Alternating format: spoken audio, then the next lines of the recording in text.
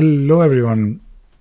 So if you are like me, if you manage your files on your own local computer, then you might want to also take a look at this utility called exiftool. Now, the main reason for using this utility for me is to basically remove the metadata. Now, not really all the information from the image. For example, when you take a picture, usually there is not usually, but there will be some metadata that will be stored, and this metadata is definitely useful because maybe you want to do something with the image, and you may want to know, of course, apart from the date when the image was taken, but you may also want to know, let us say, the camera or maybe the location. Now, apart from doing the reading part, because when you are organizing your images, you may want to read this information because you can easily do it with the help of exiftool. You can also delete something, and that is what I do a lot. I normally delete the location, the GPS location from my images if I have to share those images online. And this is something that I started doing. Of course, this has to be, I think, a norm. Everyone should probably do it, or maybe just disable it. I don't really disable the location information from my mobile phone, because when you take a picture, in fact, in your camera settings, or in your, not camera, but in your Android phone or whatever phone that you're using settings, there is an option to disable it.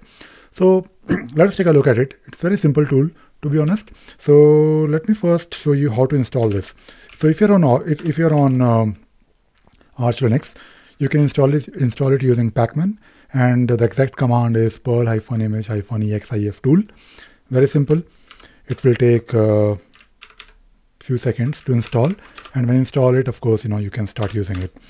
And to use it, of course, you can read the man page, and to be honest, there are so many things that you can do when it comes to this tool.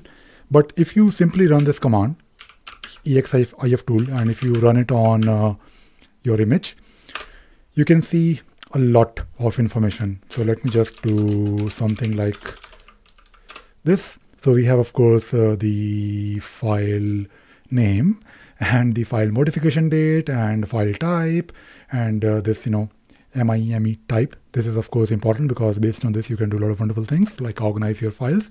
You can see the camera model, you can see the orientation, and so many other things, details that might be helpful. I don't really do a lot these days with my images. I used to take a lot of pictures with my DSLR. I still carry it with me quite regularly, but I don't massively do photography all the time these days because I don't really have that much time. But maybe one day. But the main thing is that you do have this location information, and this location information can be useful if you're trying to organize your images later on, or maybe if you're using some tool to view these images on, let us say, a map. And this is something that you may want to remove. For example, these tags. And of course, you can do something like this. If you want, you can do grep and then type in here GPS, and then you can only fetch the GPS information. So this is fine, but I may want to, of course, disable it, or not disable it, but remove it completely.